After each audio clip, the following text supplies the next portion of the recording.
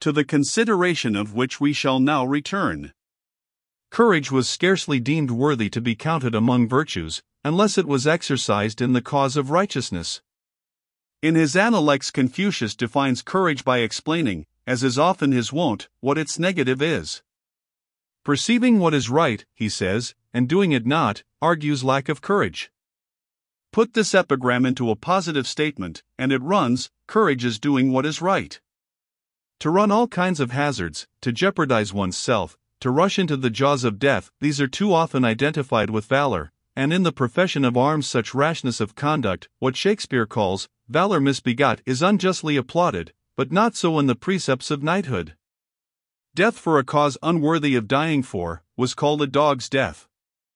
To rush into the thick of battle and to be slain in it, says a prince of Medo, is easy enough, and the merest churl is equal to the task, but, he continues, it is true courage to live when it is right to live, and to die only when it is right to die, and yet the prince had not even heard of the name of Plato, who defines courage as the knowledge of things that a man should fear and that he should not fear. A distinction which is made in the West between moral and physical courage has long been recognized among us. What samurai youth has not heard of great valor and the valor of a villain? Valor, fortitude, bravery, fearlessness, courage, being the qualities of soul which appeal most easily to juvenile minds, and which can be trained by exercise and example, were, so to speak, the most popular virtues, early emulated among the youth. Stories of military exploits were repeated almost before boys left their mother's breast. Does a little booby cry for any ache? The mother scolds him in this fashion, what a coward to cry for a trifling pain! What will you do when your arm is cut off in battle? What when you are called upon to commit harakiri? We all know the pathetic fortitude of a famished little boy prince of Sendai, who in the drama is made to say to his little page, "Sayest thou those tiny sparrows in the nest, how their yellow bills are open wide, and now see! There comes their mother with worms to feed them. How eagerly and happily the little ones eat!" But for a samurai, when his stomach is empty, it is a disgrace to feel hunger. Anecdotes of fortitude and bravery abound in nursery tales, though stories of this kind are not by any means the only method of early imbuing the spirit with daring and fearlessness. Parents, with sternness sometimes verging on cruelty, set their children to tasks that called forth all the pluck that was in them. Bears hurl their cubs down the gorge, they said. Samurai sons were let down the steep valleys of hardship, and spurred to Sisyphus-like tasks.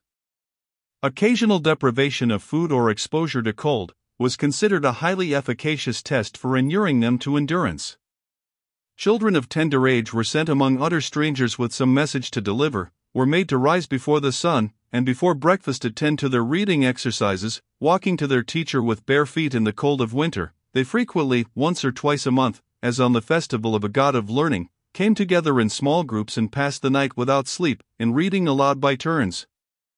Pilgrimages to all sorts of uncanny places, to execution grounds, to graveyards, to houses reputed to be haunted, were favorite pastimes of the young. In the days when decapitation was public, not only were small boys sent to witness the ghastly scene, but they were made to visit alone the place in the darkness of night and there to leave a mark of their visit on the trunkless head. Does this ultra-Spartan system of drilling the nerves strike the modern pedagogist with horror and doubt whether the tendency would not be brutalizing, nipping in the bud the tender emotions of the heart? Let us see what other concepts Bushido had of valor. The spiritual aspect of valor is evidenced by composure, calm presence of mind. Tranquility is courage in repose. It is a statical manifestation of valor, as daring deeds are a dynamical. A truly brave man is ever serene, he is never taken by surprise, nothing ruffles the equanimity of his spirit. In the heat of battle he remains cool, in the midst of catastrophes he keeps leveled his mind. Earthquakes do not shake him, he laughs at storms. We admire him as truly great, who, in the menacing presence of danger or death, retains his self-possession, who, for instance, can compose a poem under impending peril or hum a strain in the face of death. Such indulgence, betraying no tremor in the writing or in the voice, is taken as an infallible index of a large nature, of what we call a capacious mind, yoyu, which, far from being pressed or crowded, has always room for something more. It passes current among us as a piece of authentic history, that as Oda Doken, the great builder of the castle of Tokyo, was pierced through with a spear, his assassin, knowing the poetical predilection of his victim, accompanied his thrust with this couplet. Ah! How in moments like these our heart doth grudge the light of life. Whereupon the expiring hero, not one whit daunted by the mortal wound in his side, added the lines. Had not in hours of peace, it learned to lightly look on life. There is even a sportive element in a courageous nature. Things which are serious to ordinary people, may be but play to the valiant. Hence in old warfare it was not at all rare for the parties to a conflict to exchange repartee or to begin a rhetorical contest.